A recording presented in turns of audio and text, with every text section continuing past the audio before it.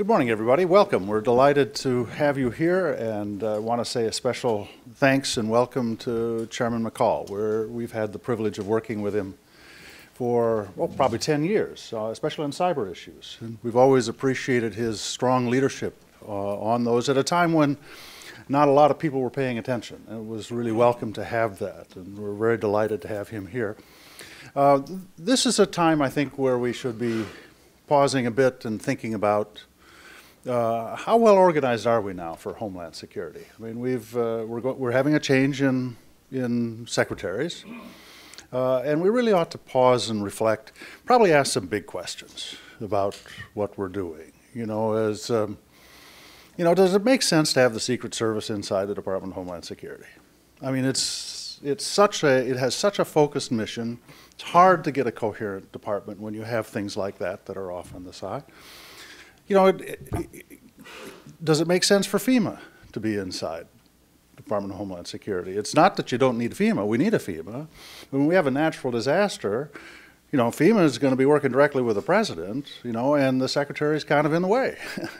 You know, so what's that right organization? Cyber. I mean, Chairman McCaul has done more thinking about this than anyone. But, you know, what is cyber? Is it Homeland Security? Is it war? Is it espionage? What is it? And how do we organize ourselves for it? You know, these are big, important questions. And this is a time when we should pause. We should ask ourselves where these things are best structured and how best to organize ourselves. We shouldn't be locked in. We do have a committee on Homeland Security, but I think that there are an awful lot of subcommittees that still claim jurisdiction and still make people come up and do lots of extra testimony. I mean, most secretaries and assistant secretaries spend half of their days just going up meeting with all the committees that claim oversight. You know, this just, you know, we should be really looking at this. We finally have got the core of what I think is solid oversight, yet there's still a fractured landscape, Chairman. And, you know, this is why it's so important to have, I think, your leadership at this time. We really should not be bound just by how we got here, but we ought to be thinking freshly about where we want to go. And I think this is a unique opportunity. This is going to be the start of what I hope is a series where we'll look freshly and honestly at this, and we'll do this on a bipartisan basis because we're going to have to try to get more uniform across the Congress. And this is going to be the launch. And so I'm delighted that Chairman McCaul is here today, and he's going to be leading off this conversation. And I hope we have many more with all of you. And I want to say thank you for coming. But would you, with your applause, would you please welcome Chairman Michael McCaul? We're delighted to have you here.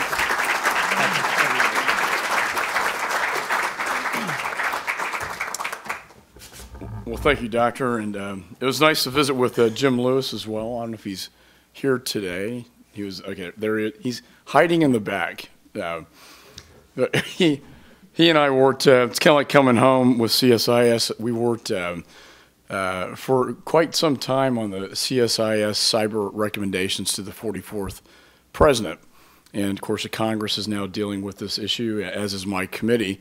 And also the Iraq Study Group. I remember flying out at, I live in Austin, but I was flying out of Houston, and a guy named James Baker was sitting next to me, and I said, "What are you doing going back to Washington?" And he said, "You know, I'm starting this thing called the Iraq Study Group, and I'd like for you to be a part of that."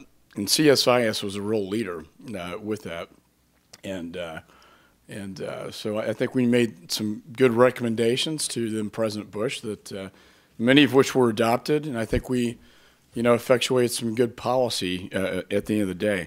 What I wanted to focus on, and you know, the introduction talks a lot about dysfunctionality within the Department of Homeland Security. I could talk to you for 2 hours about that, but what I wanted to focus on is something that's really important in my mind as a former counterterrorism prosecutor, and that is, what are we doing? What is our policy when it comes to a counterterrorism strategy? You know, a little over a decade ago, Americans came to know their new reality. And no longer were only foreign dictators or rogue regimes threatening our security interest, but instead an anti-American fervor was spreading within a group of mobile, deadly extremists.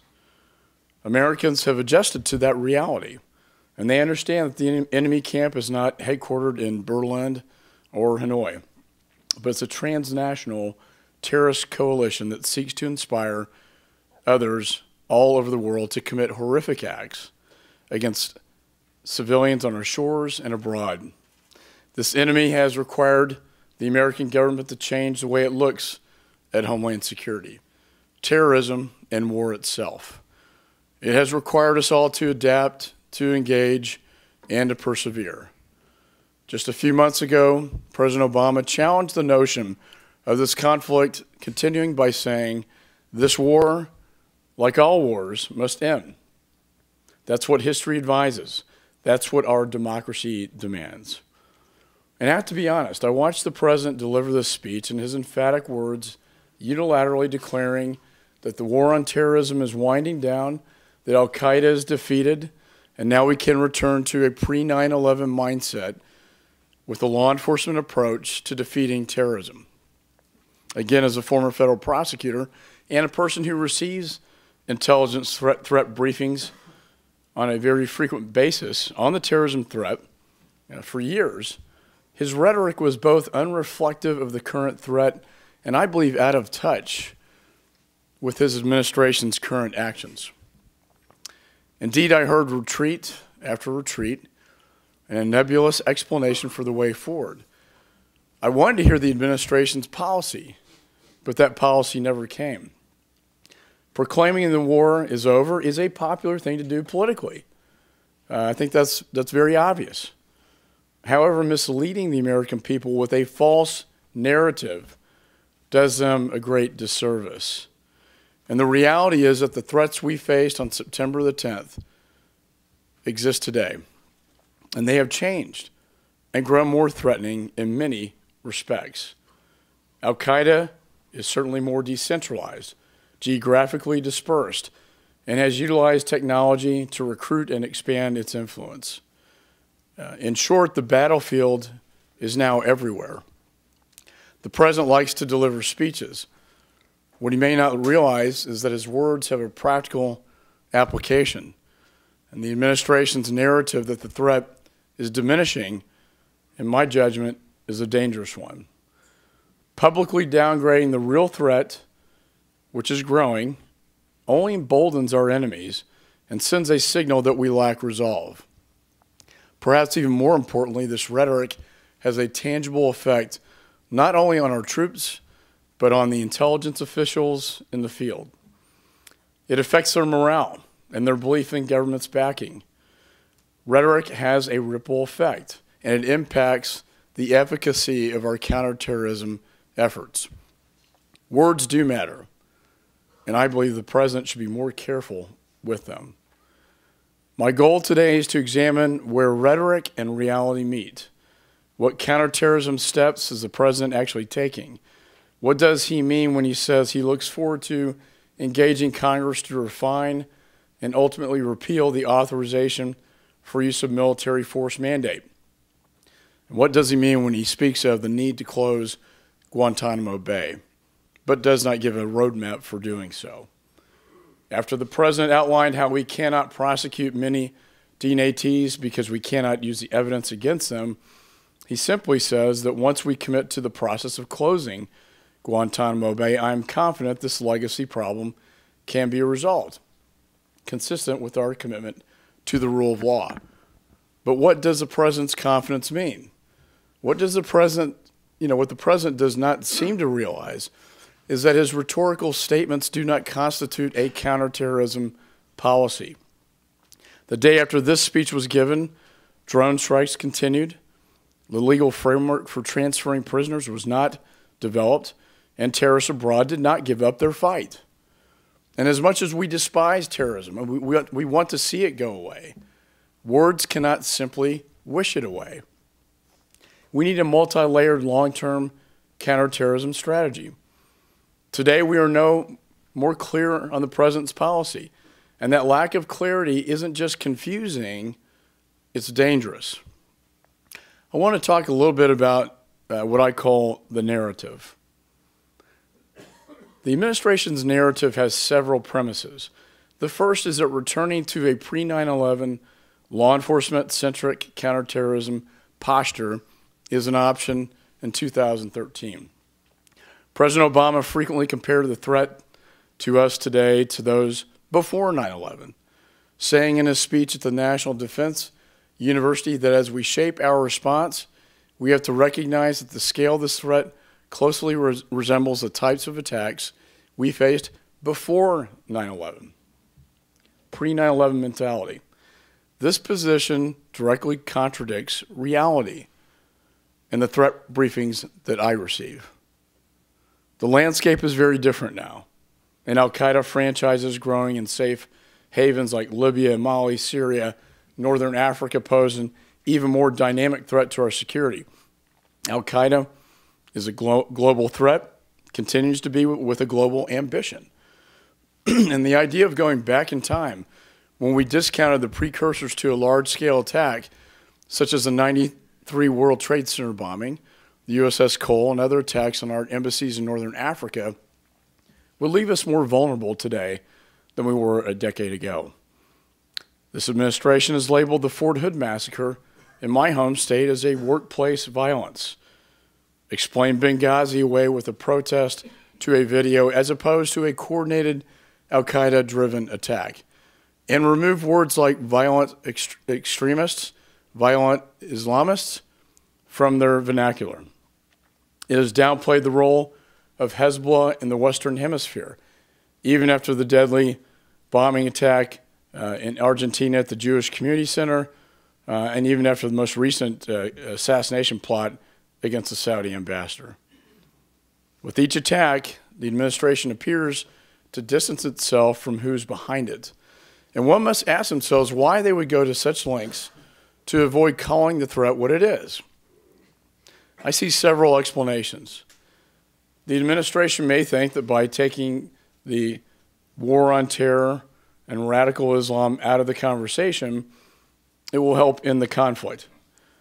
But in reality, you cannot defeat an enemy you're unwilling to define. Dictators and terrorists will never be appeased by mere rhetoric. In fact, they will be emboldened by our softening, the softening of our language, because they see it as a sign of weakness. Ultimately, the dramatic departure in lexicon, I believe, serves to bolster the president's desire, legacy as a peacemaker, ending Bush's wars. The narrative of going back to a pre-9/11 mindset is ultimately dangerous for one reason. It didn't work. Viewing terrorism as an investigation by law enforcement after the fact instead of a preemptive, coordinated effort by the intelligence community and our military didn't work to prevent 9/11. We need a multifaceted approach to be successful in preventing large-scale attacks on the homeland from overseas. In addition to a coordinated counterterrorism approach to combat terrorist attacks on our soil that stem from conflicts overseas, such as Fort Hood and in Boston. Changing the definition to sculpt one's legacy does not protect America. It doesn't secure our interest, and in fact opens up for additional terrorist attacks. Our enemies have a say in when this war is over, and they have not given up the request for a global caliphate. Great leaders do not tell their constituency what they want to hear.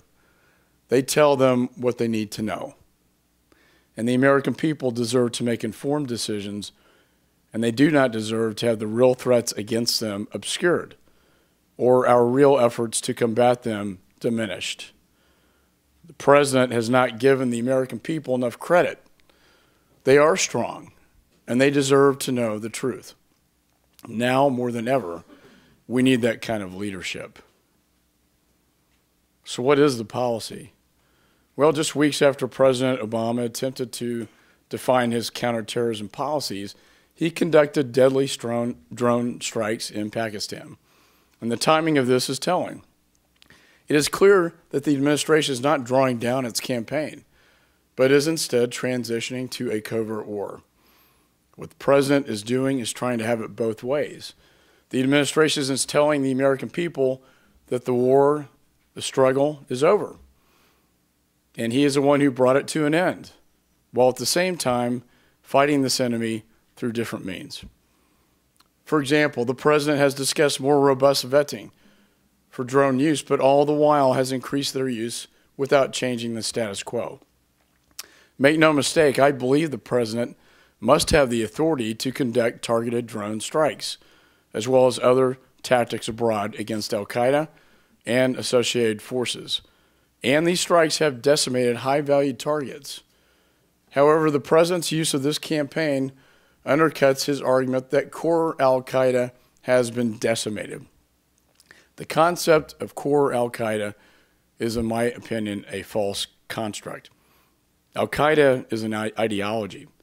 It's an ideology that cannot be taken out by drone strikes alone. The inconsistencies found in these pronouncements versus the actions that followed have left Americans with a nebulous understanding of both the threat and what is being done to counter it. Failed diplomacy in Egypt, an inconsistent red line policy in Syria, threatening to leave Afghanistan prematurely, and an absence of direction in Iraq has left us where we are today, in an increasingly unstable environment with an administration intent on leading from behind on all fronts. Diplomacy. I'd like to talk more about diplomacy. It's something that the president likes to talk about.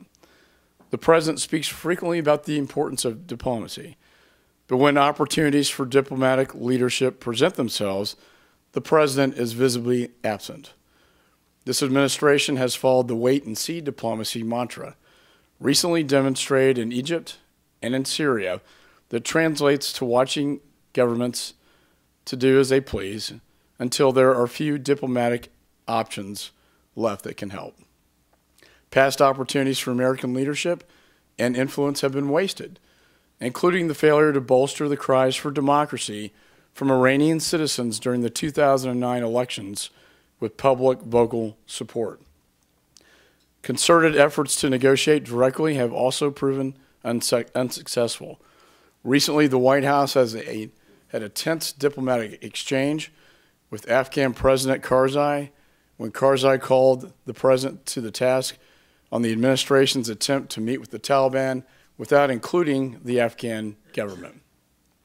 This diplomatic failure was a huge setback in our efforts to work with Karzai and the Afghan people, who was a difficult but necessary partner in our effort to secure Afghanistan.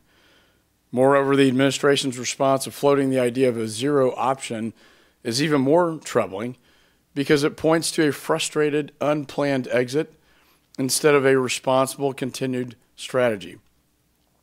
Egypt.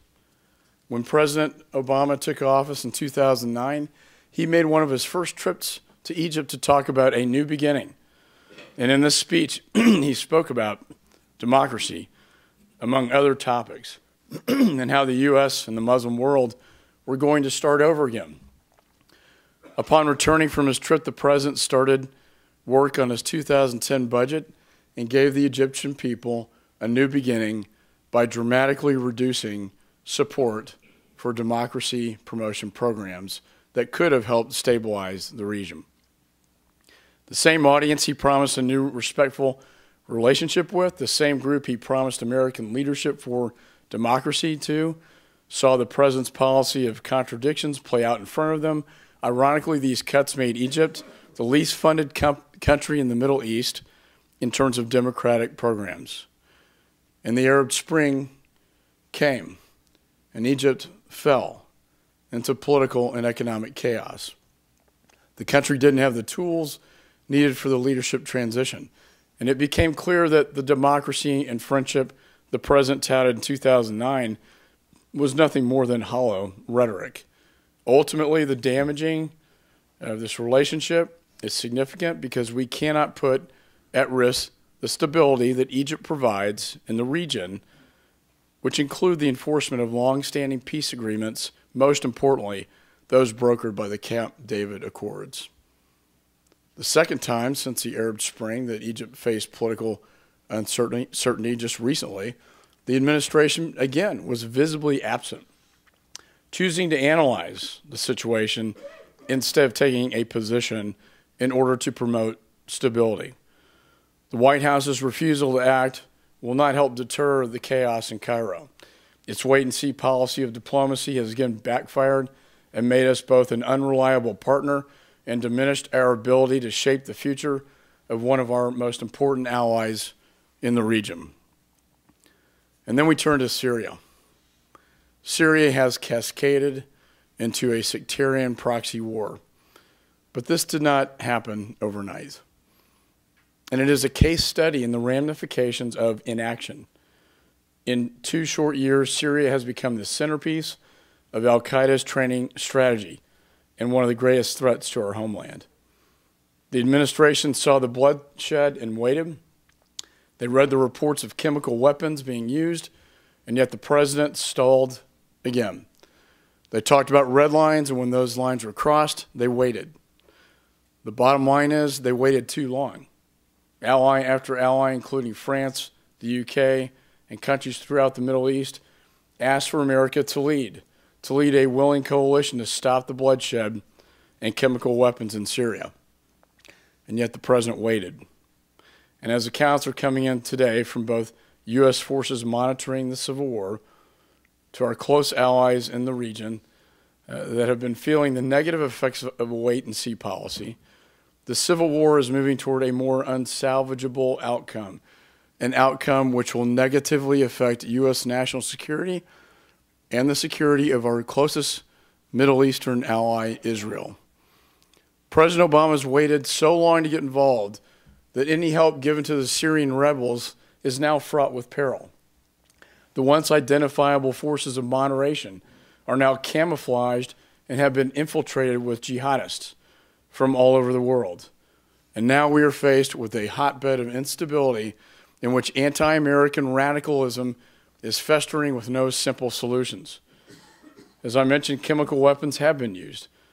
These weapons are unsecure and now pose increased risk to the United States and our allies. The greatest risk, however, comes from the reality that Syria has now become the Mecca for jihadists around the world. Those secular forces that once could have been bolstered by this administration have been left to fend for themselves, and today their influence is undermined by various terrorist groups currently fighting in Syria. Where there was once a choice to positively influence the outcome of the Syrian civil war, today there are really no good options for resolving this conflict. And when it comes to Afghanistan and Iraq, I want to talk about a place where we've been involved directly for quite some time. I want to commend our soldiers who have made great gains in Afghanistan and let them know that we're proud of them. We're thinking about them, supporting and praying for their success. And I want them to know that we are behind them now more than ever. Starting the job is often more simple than finishing it. I also want to tell them that we're not going to withdraw prematurely and undermine their efforts. I want to tell the Afghan people that we have fought for and beside and that we will not abandon them. And I want to tell this administration that their failed diplomacy will not and cannot be allowed to endanger our future Afghanistan, and that this zero option floated out there is not only counterproductive, it is dangerous. While our men and women should come home as soon as possible, and I believe the American people want that, the president has given our enemies in Afghanistan a timetable for withdrawal. In doing so, he's told the Taliban when to seek retribution. Just yesterday, the Pentagon reported to Congress that Afghanistan will need substantial long-term military support for the Afghans to hold off the Taliban insurgency. We know the danger in leaving Afghanistan unattended. We have seen it before when the Soviets pulled out and our covert operations ended. The unforgiving landscape of Afghanistan became a safe haven for Taliban-supported al-Qaeda terrorists.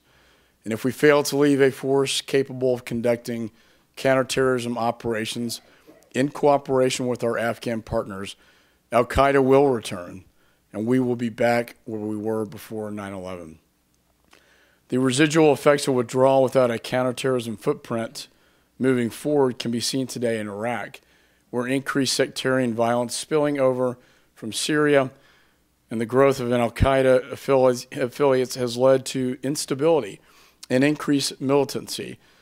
And while the Bush administration negotiated a status of forces agreement, when it expired, the Obama administration failed to do so, abandoning them with no stabilization assistance or advisors for securing their democracy moving forward.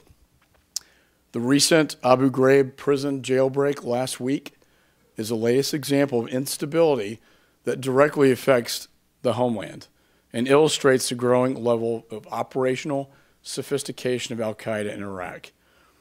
Among the hundreds who escaped last week were top al-Qaeda leaders, a catastrophe reminiscent of the Yemeni prison break, which led to the formation of AQAP, al-Qaeda in the Arabian Peninsula.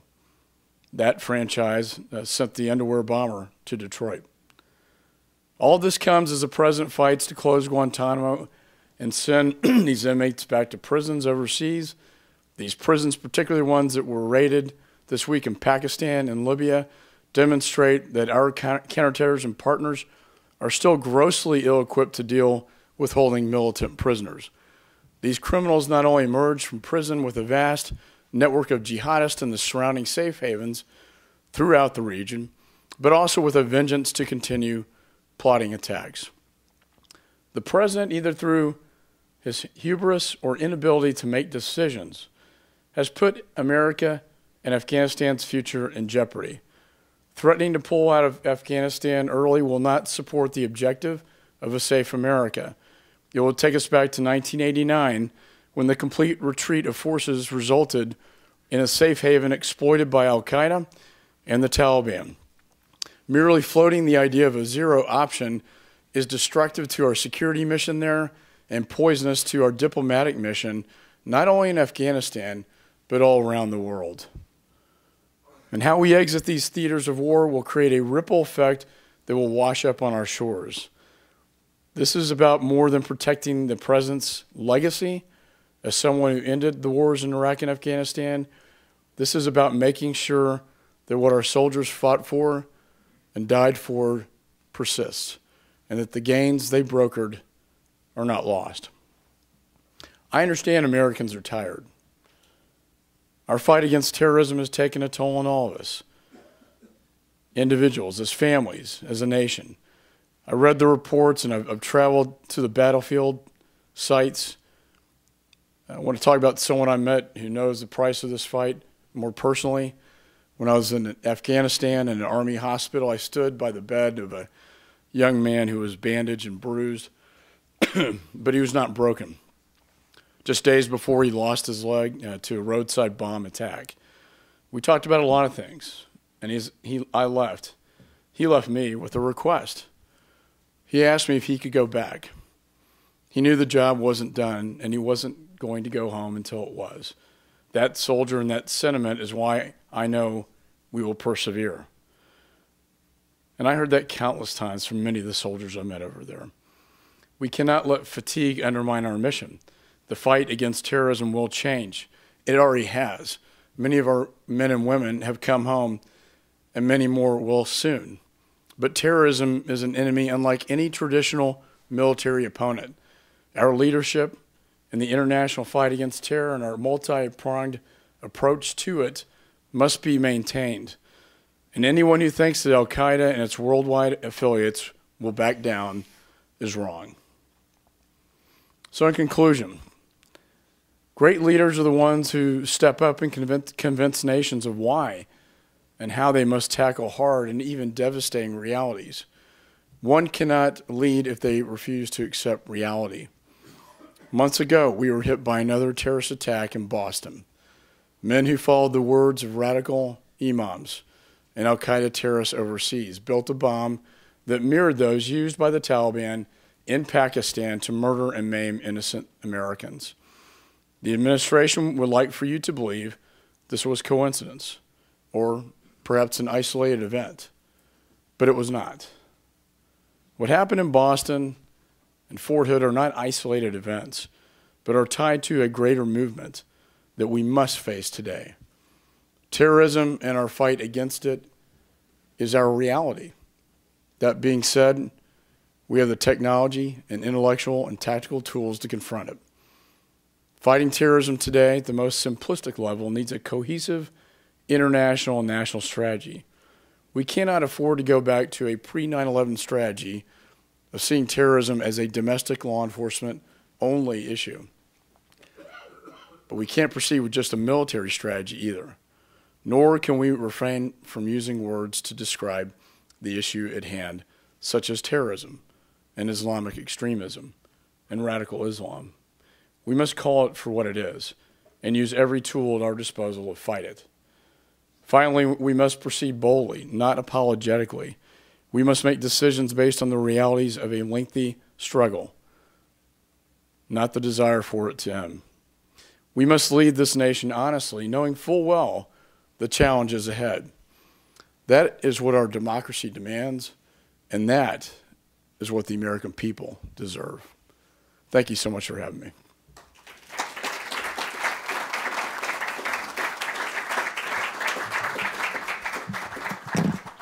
Thank you very much, sir.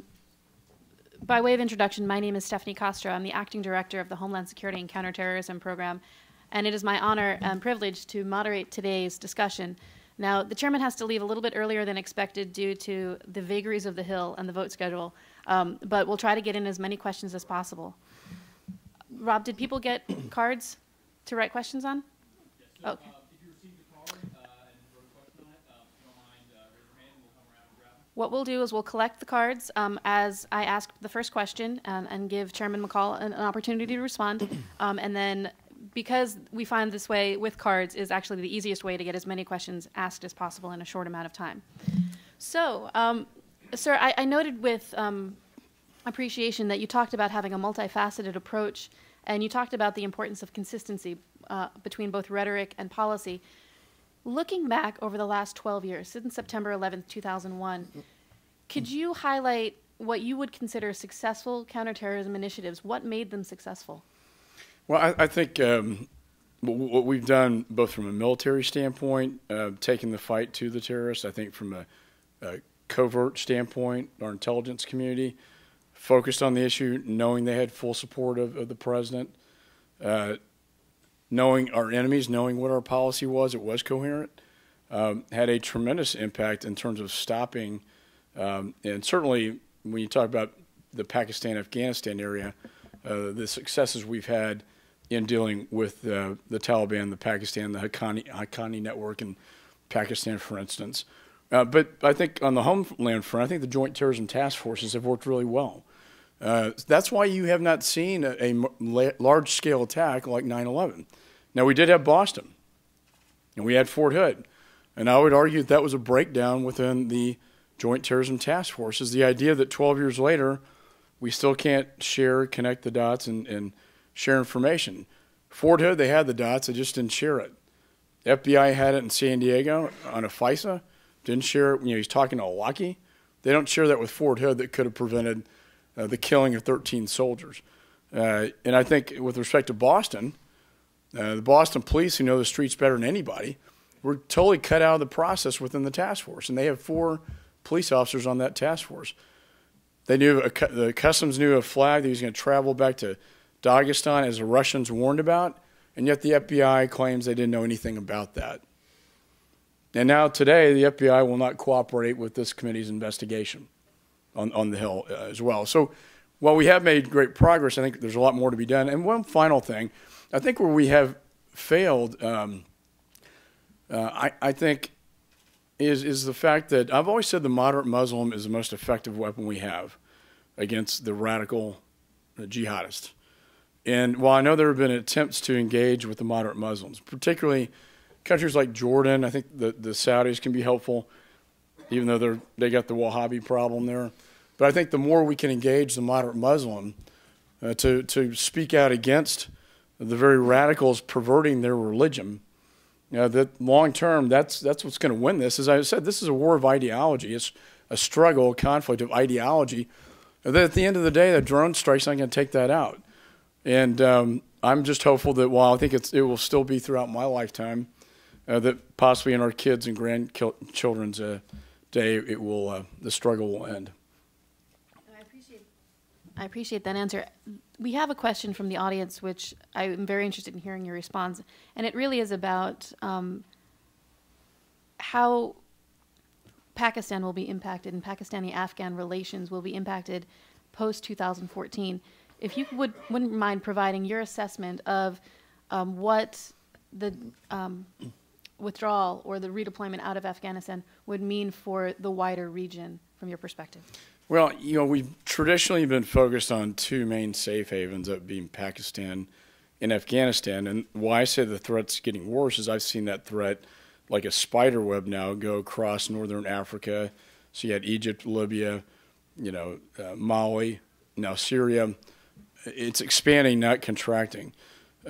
Pakistan and how we leave Afghanistan is going to be vitally important to have a counterterrorism footprint, because the Pakistanis, they have good terrorists they deal with and bad terrorists. The ISI literally will depend on the Haqqani network, for instance, to protect them against India and the Kashmir, but also against the United States and Afghanistan. It's one of the most complex relationships I've ever seen. It's like being in a bad marriage, but you can't afford a divorce. It's kind of what it's like. And it's quirky. I mean, some at low levels protected bin Laden, for instance. I predict, though, that I think they will see a vacuum. We've said the timetable is 2014, and I do think you'll see Taliban seeking retribution, but forces like the Haqqani network and other al-Qaeda influence organizations moving into Afghanistan, and it's going to create a real mess if we don't handle this right. And what I'm most concerned about from a Homeland Security perspective is my job is to protect what comes into this country and the homeland itself. And when you have safe havens out there like that, like what's happening in Syria, and then with Abu Ghraib, the extremists getting out there, when you have hundreds of jihadists pouring in almost on a daily basis to Syria, it's becoming quite a training ground, and with the chemical weapons there, and with the alliance, al-Nusra in Syria aligned, that's the al-Qaeda faction, aligned with AQAP, which is working on non-metallic IEDs. It's a real threat. It's a real threat. Given that you've just turned to the Middle East, we've got a couple of questions about the Middle East.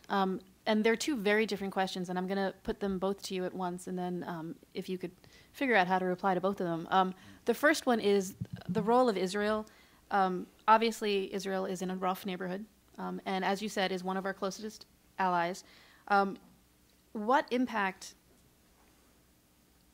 are our decisions in the Middle East having on our relations with Israel, particularly from a counterterrorism perspective, and what role does Israel play in U.S. national security? And the other one is actually pretty operational, which is, if you wouldn't mind commenting on the recent large prison breakouts, again, a little bit more about throughout Africa and the Middle East, we've seen them, and you mentioned several prison breakouts, but what would you recommend is the most effective approach to prevent those kinds of things? Partner, I didn't realize it wouldn't turn on. I mean, Israel's been an ally and a partner, and we need to stick by them. And the neighborhood is getting worse, not better for them. And you know, Netanyahu is very worried about this. I tell you, I met with the ambassador from Jordan, and they're very worried about what's going to happen in Jordan with the influence in Syria, and that's, you know, next to Israel. The Saudis are very concerned about the Saudi ambassador who, with the assassination plot against him, and Saudis are very concerned about what the domino effect and the Arab Spring. And so I know that Secretary Kerry's over there trying to broker a peace negotiation, and I wish him all the best success. We've seen this play out before unsuccessfully. But I do think he's talented, and I think he can bring, hopefully, some skills to the table to bring this together. But I do see the growing threat of the more radical influence in the Middle East, and that's what is putting Israel in jeopardy, as is Iran. And I think Israel feels like we haven't been a strong ally to them when it comes to Iran. I don't think we've been tough enough with Iran. I think that the idea that we can negotiate with the supreme leader of the Ayatollah is a bit naive from a foreign policy standpoint, and yet that's been the sort of the position, as I mentioned in my speech, not even supporting, the freedom fighters, the young people who wanted a different election outcome. This president said nothing. He was absolutely silent on the issue. And we had a great opportunity to support freedom forces like Reagan did. And yet, I think that may have been done because he doesn't want to upset the apple cart when it comes to negotiating with then President Ahmadinejad and the supreme leader. And they view that as a weakness. And they are moving forward with their nuclear program at a very fast clip. They were getting closer and closer to that. And when that happens, you can't turn the clock back. When the Pakistanis got it, you couldn't stop it. It's all AQ-Con network influencing Pakistan, Iran, North Korea. Once that happens, you could see a nuclear arms race in the Middle East, which would be a very troubling outcome. And I'm sorry, the other part of the question? It was about the prison breaks. This is, as of recent, as of last week, we've seen Abu Ghraib, we saw another prison in Iraq, we've seen in Northern Africa. I think there have been a total of 4 prison breaks. And these are some of the really worst of the worst. And I can't prove it right now, but I have to think, given the timing, there's a concerted effort to release them. When you look at what happened in Benghazi, and they were the brigades of the blind sheikh, trying to knock out the consulate even months before 9/11. The warnings are out there to the secretary. The ambassador asked for more security. They were chanting President Morsi's name in the streets in Benghazi. There's a connection. And Morsi calls for the release of the blind sheikh. Again, the guy who was behind the 93 World Trade Center bombing. So I think these are not isolated, getting to your overall point, these are really not isolated events. I believe they are connected together. And the prison breaks are the latest in what I believe a very huge concern. I think they're all making their way to Syria. Again, I don't see any good outcome in Syria right now. We have 2 other, it seems, categories of questions. The first, if I could bring you back home to the United States and get your comments on how foreign policy affects our border security. And if you could talk a little bit, in recent statements you've talked about border security and counterterrorism. Can you talk a little bit about foreign policy impact on border security and that nexus of border security and counterterrorism that you've alluded to in the past? Yeah, I try to be very careful when I talk about this issue. I don't want to engage in a hyperbole and be a fearmonger. But if you don't know who's coming into your country, if you can't control who's coming into your country, then you are vulnerable. And there are groups out there who would like to get in to do us harm. So the more insecure we are at the border, I think the more vulnerable we are. We saw, again, with the Hezbollah Quds Force operative in Mexico working with what he thought was a Los Zetas drug cartel member to assassinate the Saudi ambassador, is one of the latest ones. We know that there's a lot of narco-terrorism activity going on in Latin America from a finance standpoint. We know that Hezbollah, through Iran, has had a great influence on Venezuela, Ecuador, Bolivia. They're trying to influence Mexico. And we've also read reports that whether it's Al-Qaeda or Hezbollah, they want to exploit the southwest border. There are specific cases I'm not really at liberty to talk about groups, dangerous ones, trying to get into this country. And when you look at the numbers of special interest alien crossings, those are from countries of interest, or you look at the Mexican rate increasing, more numbers trying to get into the country. Those are the things that really concern me. I passed out of my committee a unanimous bill, which in Washington is almost unheard of to have, we did this in a bipartisan way. Every Republican, every Democrat voted for the Border Security Results Act. It was in the Washington Post yesterday, and I believe that finally, I know you worked for Mr. Hunter, and I'm hopeful that we'll be able to finally close this chapter to get operational control, and not by building a 2,000-mile wall. We need technologies down there. We need assets that DOD has used in Afghanistan, aviation assets, the VADAR technology. We need to be able to see from the sky what's coming in and what's not, so that we can measure what we're apprehending and what we're not. And then operational control is a 90% apprehension rate. And once we achieve that, we can say we have it. But it can be done. It's going to take an investment of resources and political will and capital. But I think it's important not just from the immigration reform debate, but as I think you point out, from a national security debate. Thank you. I've perhaps saved the most challenging questions for last. So we've gone from easy things like South Asia and the Middle East to border security, and now we've got a few questions about the responsibility and operations of Congress.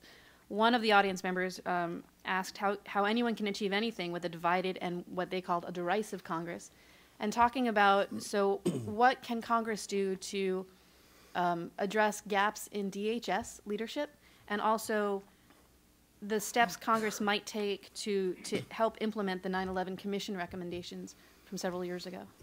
Yeah, that's a great question. Well, it's an issue that's bad for the country on a lot of levels. The political state of this Congress not being able to work effectively together and govern. I can just say from my example, I conduct this committee. Benny Thompson's my ranking member. Very open door policy. Everything we've done so far has been unanimous and with bipartisan support, and I think that's the way a chairman should strive to be. And there are a lot of issues. I think there are 11 top positions within the Department of Homeland Security unfilled right now, and now the secretary is going to be leaving. That doesn't leave the department in a very good state from a management standpoint and accountability. One thing that Benny and I have both. We have a TSA reform bill we just passed at a committee, but reforming the way they are managed, the way they operate, is something that we're very interested in trying to change that process. It's difficult. It's 22 agencies in one. Not an easy task. Morale is not very good. But my philosophy has not been to blow it up, but to fix it. I think I have a responsibility to fix the system, because ultimately it impacts American lives, and so that's been my goal. And I think a lot of these things are achievable. The accountability piece is going to be which is what we do with the border bill. We try to hold them accountable, come up with a strategy and a plan which they've never had, metrics developed by the national labs, and then government accountability office verification along the way, so it's an independent rather than political decision. Well, sir, thank you so much for being here. You entitled your remarks "An Assessment of Counterterrorism Policy," and I think we can all agree you gave a very strong critique of both the rhetoric and the policies that have been touted or put in place over the last several years. As Dr. Hamre talked about, and as you just mentioned, the importance of bipartisan dialogue in moving anything forward in this area, it's absolutely critical. So thank you again for your remarks. Thank you for being here. And I would also like to thank the audience for participating. I hope I got to as many questions that satisfy you as I could. But please join me in thanking Chairman McCaul for being here.